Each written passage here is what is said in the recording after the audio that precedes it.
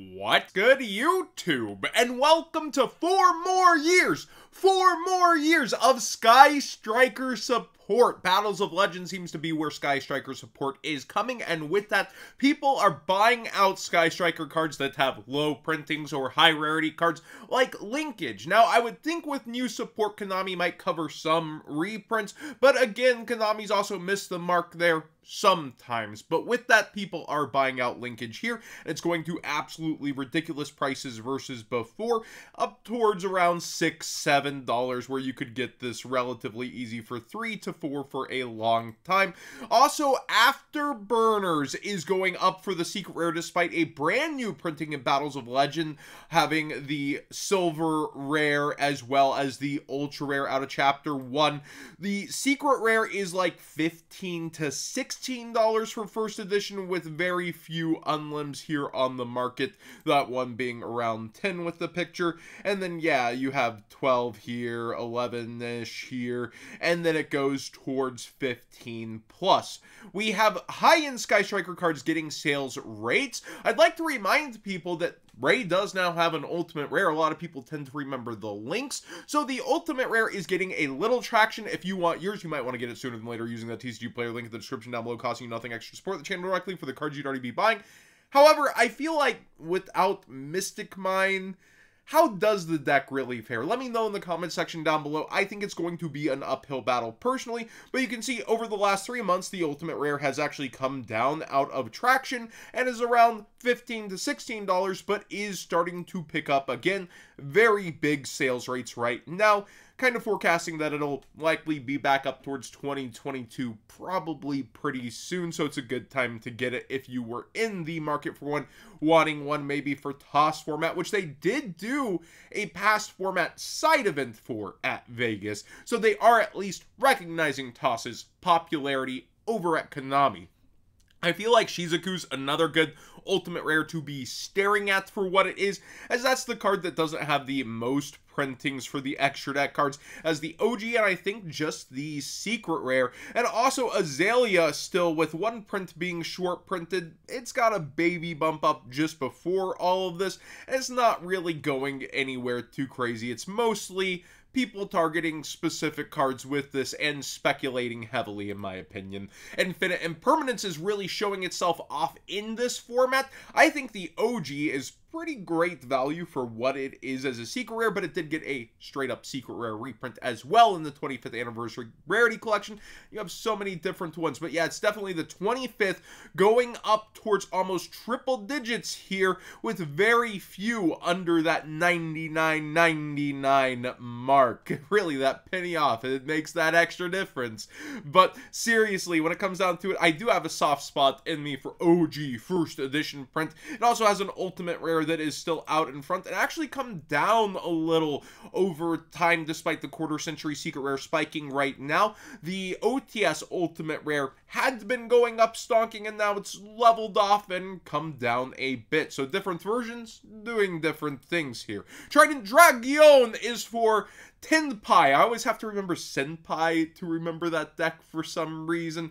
But yeah, that deck has a lot of buyouts going on right now. And this is a legacy card that also sees play in past format. People are really hoping for an OTS reprint, Battles of Legends somewhere. But with it being so newly announced, like, I just don't see that Konami is going to be that on the ball personally. But we've been surprised before. Just be aware this card's price is really out there and quantities are getting eaten up on the card like crazy.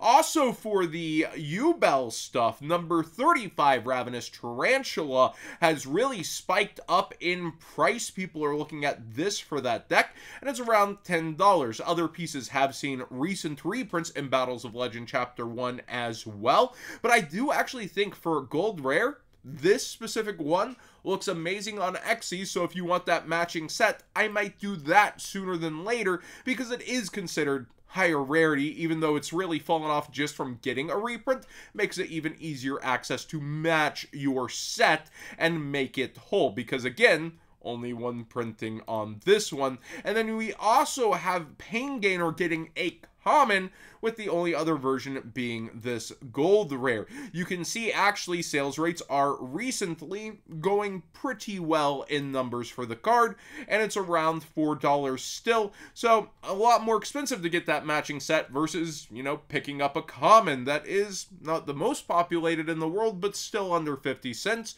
and then also having the ultra rare. It's just not going to feel as good not matching, but sometimes you're on a budget for dueling, and with U-Bell decks, I wouldn't want to be paying the most either with all the buyouts that have happened around that deck recently. Blackwing Assault Dragon is up here in price, and it has gone pretty darn crazy. I believe this is also for Tenpai, if I'm not mistaken. You're able to use tuners and go into that with Blackwing Dragon relatively easy. Correct me if I'm wrong, but I believe that's why this is starting to spike. There are two versions of this. It's very easy access even with that price spike, so get the version you want sooner than later, but be aware that's why it's moving. Also, Light and Darkness Dragon is being talked about for future formats, as well as already making appearance within the Horus decks, I believe. So when it comes down to it, Light and Darkness is really shown in Modern, and of course is also really popular in certain past formats. I feel like just any version of this card is so hard to get, and it's long overdue for a reprint, especially with how amazing it is. Like, it's a really cool card in history, and it's been how long now? Astral Pack 2 or Storm of Ragnarok? That's one of its latest printings here. And Retro Pack, of course, basically non-existent in terms of print. Stun has really taken back its reins. Whenever Tier 0 appears, it comes forth from the shadows, said a Twitter user on when I was talking about this. When it comes down to Fossil Dyna, though, like, I'm just mind blown to see the secret rare approaching triple digits for its lowest listing. I believe it's around $90 here, yes, before it's $160 to $200. Now, the graph doesn't show as much movement, and of course, not the most sales in the world around this, but again, do beware, Stun is in the format. I believe that was Johnny and Slim playing that. So when it comes to Stun really making appearances and actually starting to get traction, it is happening, and Tier 0 is the time to do it. Those imperms, they're looking a little bit nicer day by day. And speaking of the top decks, Popular's way down in price, and I'm getting a ton of people asking why, what, how. This reminds me a lot of when the Six Samurai was Tier 0, or the deck to beat. It's more Tier 1 and a very strong Tier 1. But when Kizon, the legendary Six Samurais, and they just took the world by storm, came out, Kizon started super high, and it came down very, very fast in prices. Everybody who wanted it got it, and then people had ban list fears. Will it be here for the next big tournament, or will the ban list change it? People are already talking about this deck and hits outside of the main reprints that they need to hurt and weaken the deck. I feel like there's other fire decks you can also choose to play, but it's still going to be a very popular choice until Konami takes care of it. My thoughts are, it's a bit soon to be worrying about that. I think it's more so the fact that this is an ultra rare with other good secrets like Low being in the set / ultra in the set, not secrets plural, but you have Low, and then you also have the Fire Princess with so many different cards in the ranges of being able to give estimated value pulled, with also the 25th prince. Like, this ultra is not defining of the set, and you're pulling more than a playset per case, meaning there will be excess of there on average. I just think that's a bit too much with all the regional packs being open, and the YCS packs being open, and the deck being so expensive, and a lot of people not giving into playing that, and that leads to this kind of popularization of the population. Thanks for watching today's Market Watch. Please subscribe if you haven't already. Give this video a thumbs up if you enjoy the conversations.